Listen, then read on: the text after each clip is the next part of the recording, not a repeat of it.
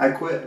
Yeah, I quit. This is like the third time I've tried to record this video. It's been difficult to figure out because I have a lot of things I want to say and it's tough to find the words for those things. And I've been trying to do this over and over until I get it kind of right, but whatever. I quit teaching in schools. If you've been in my classes recently, then you've heard about this already, but if you're one of my former students from a ways back, maybe from Altair, from Raimondi, or from somewhere else, then this is news to you. And I want to tell you why. I want to go back a little bit. I've been teaching in schools for about 10 years now. I went into more detail in that live stream on Monday, so if you caught that, you know a little bit more about my job history. It was fun. I enjoyed working with young people. I enjoyed the stuff that I was teaching. I learned a lot in those first few years, and I wanted to get better, and I wanted to progress through the career. I got my degree in education. You know, I thought getting that was like the final thing, you know, like I would have my degree, and then finally I would get some respect around here, and it wasn't that. And that kind of leads me to my problem. I've been contemplating alternatives since late 2018. I was getting really frustrated with how I was being treated because of my methods and my approach to things. And this is a recurring theme. In my experience working in Peru, it doesn't matter how good you are. It doesn't matter if you're a great teacher, or you're a mediocre teacher, or you're an average teacher, or if you're a shit teacher. As long as you just do whatever you're told. If you just do whatever you're told, you'll keep your job and no one will ever question you. I can't do that. I'm not that person. I have a problem deep inside, which is I want to make things better.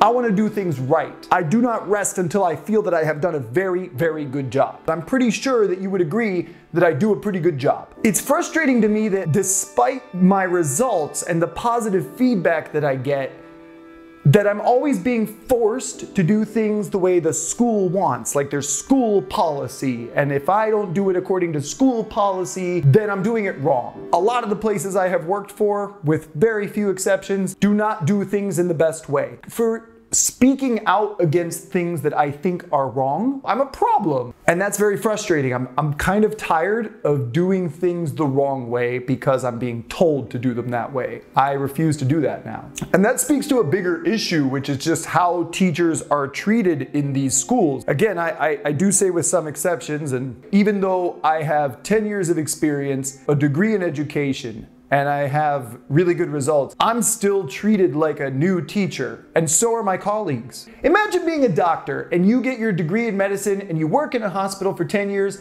and then you change jobs, and on day one they sit you down and they have this long training session where they ask you questions like, what is medicine? You're just treated like someone who just started the job and has no idea what they're doing. I've come into jobs and been kind of given that same treatment over and over again. And that leads me to realize something else that frustrates me about teaching, which is that there's really no room for advancement. If you stay in the same job, you can move up.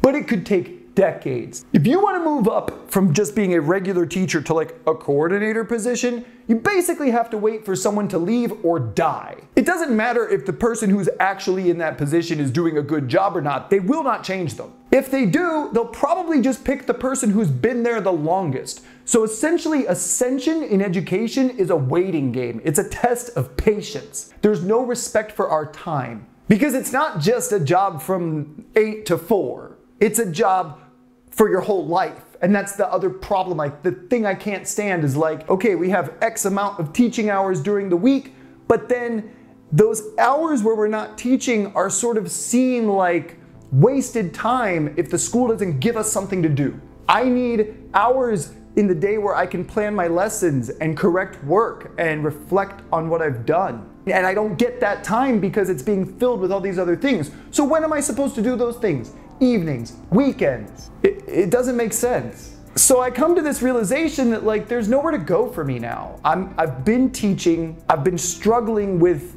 schools that don't want to let me be me. I'm not happy with it.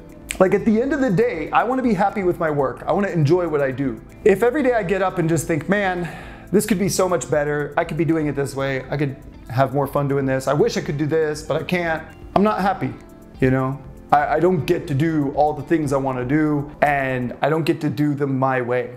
And while I realize that schools do need to have some policies for some things, they don't really seem to appreciate the fact that teachers need freedom and flexibility, and that we need the space to be creative. Our job is not a mechanical factory job. It is a job that requires a lot of critical thinking, a lot of innovation, and it's one that I think is crushed by so many school systems. And that pains me because I really do genuinely love teaching, and that's one of the reasons why I'm not gonna stop completely. I'm still gonna teach, but by my rules. And that's why I wanted to make this video, because this is a thank you. This is a big thank you to everybody.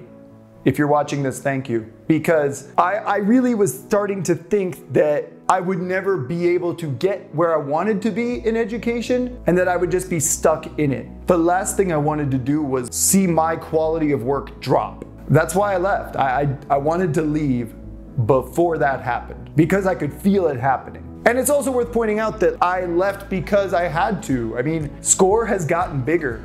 My people need me. There's so much I want to do with SCORE that I can't do if I'm constantly worrying about teacher stuff. So yeah, I'm done teaching in schools. But the only reason I can say that and still have food on the table and a roof over my head is because of you. If you're a subscriber or not, if you've watched a single minute of a single video, if you have checked out prepwithscore.com once, or if you're actively enrolled in one of our programs, this is for you.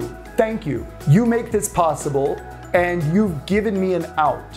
You've given me this chance to do something different, something that I think will actually make me happier. That's special. I didn't think I would have this a year ago, and now I do. And I have had to make some difficult decisions, but they're ones that I'm happy to make, ones that I think are the right decisions for me. And I also want to give a big shout out to Tavo and Pili for just, being the rest of SCORE. I am a small piece in your machine, and if it were not for you guys, this would not exist. You brought this into my life with your ideas, and we have made something amazing out of it, and I hope it never dies. Everybody else who works for SCORE, all the people we've added to the team, we're gonna make sure you get introduced to this channel soon and properly. It's what you deserve. You're amazing people, and I'm proud to have you on the team. And I want you to get the best introduction possible. For anybody else watching this, just know that I don't wanna quit this. This is gonna continue. And I think it's gonna be awesome. I think we're gonna do some amazing things. So I can't wait for you to see the next set of videos from the United States. It's gonna be interesting. We're gonna be doing a lot of cool stuff, and it's all thanks to you. So this is my appreciation video. Thank you video / why I quit teaching school.